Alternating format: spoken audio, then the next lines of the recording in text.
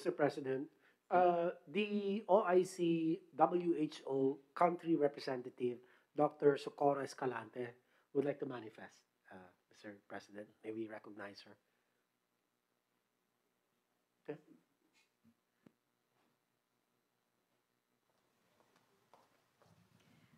Good evening, Mr. President, and thank you so much, Secretary Duque. First and foremost, Mr. President, we agree with the experts na nagsabi na po kanina that we are expecting the mutation of this virus. And because the more the virus will circulate, the more chances of mutation. And we agree that it's the same characteristics and attributes in terms of the mode of transmission, except as Secretary Duque has already said, we are still looking into other attributes such as the transmissibility or kung mas grabe po yung pagkaka-infect or yung pathogenicity ng virus.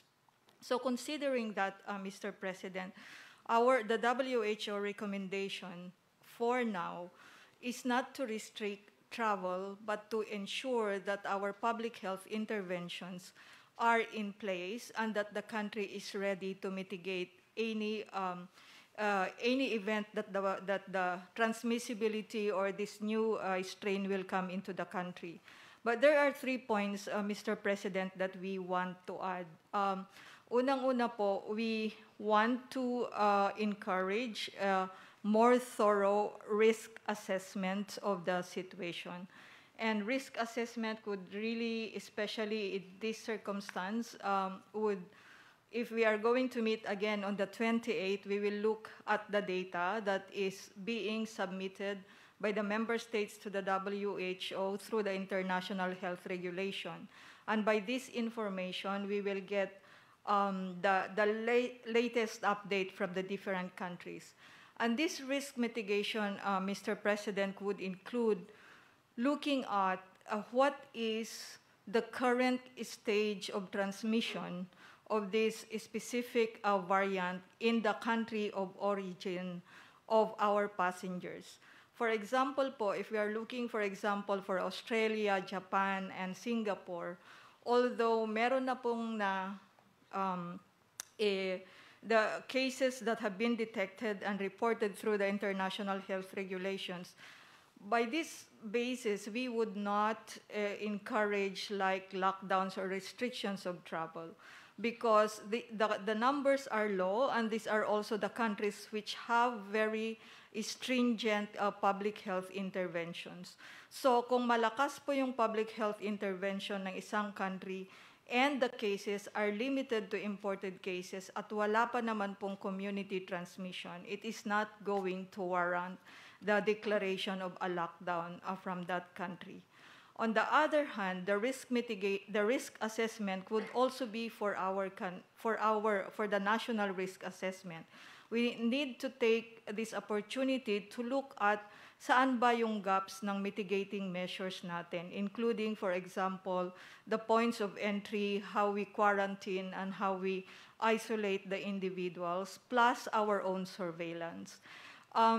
In the past 9 months, Mr. President, we do observe that the government has already put all the necessary public health interventions and measures, but we have learned also a lot of lessons on the capacity of our local governments to really prepare to mitigate the risks when people are traveling abroad or from Manila to the provinces.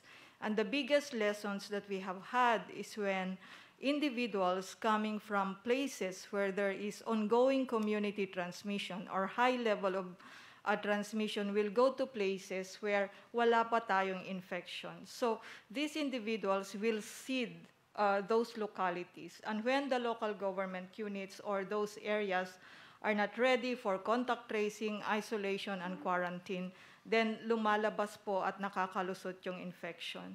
So now, in this current situation, the risk that we are seeing, Mr. President, is the increased mobility of the population and what is happening in the UK, but that is only a part of the risk. The second part of the risk is how strong our public health intervention in this country will be able to cope up with this risk. So in the meantime, Mr. President, we would really encourage the country to add the measures on thorough risk assessment plus risk mitigation by ensuring the capacity of our public health systems in the country. Another point, Mr. President, is we would support the inclusion of genomics sequencing in our surveillance system because, as we said, this virus is going to mutate, and we do not know if there are already mutations also in our country that is actually causing faster transmission, or we do not know the attribute and nature of the virus that is already circulating. So WHO is in support of the National Institute of Health and the RITM on the move to strengthen the genomics sequencing in the country. Last point, Mr. President, regarding po yung Sabah, Malaysia. We have confirmed as of now from information within WHO that the variant that they have identified in Sabah is not the same as the variant in UK, but it's similar to other mutations that's located in South Africa, in Australia, and in Netherlands. So, and we do not yet know what is the significance of this mutation and what are the implications in terms of public health system. So again, Mr. President, to summarize the point that that we would like to deliver to the body. One, we expect virus mutations, and this is expected to happen. Number two, our public health interventions that are needed and are already proven to effective are in place. We just need to systematize and strengthen them.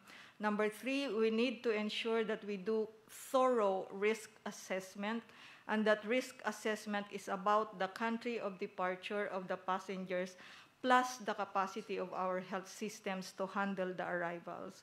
And number four is risk communication is very important. So thank you so much, Mr. President, and to the body, and WHO will continue to be part of these discussions and be part of the risk assessment, as well as to provide continued information as we gather from other countries. Yes, you. It's a very good narrative. Lalo na yung ano, I'd like to zero in on itong surveillance, pati yung the way how we, yung interdiction ng, it's not intervention, it's really interdiction, how the local governments would also help us. Alam mo,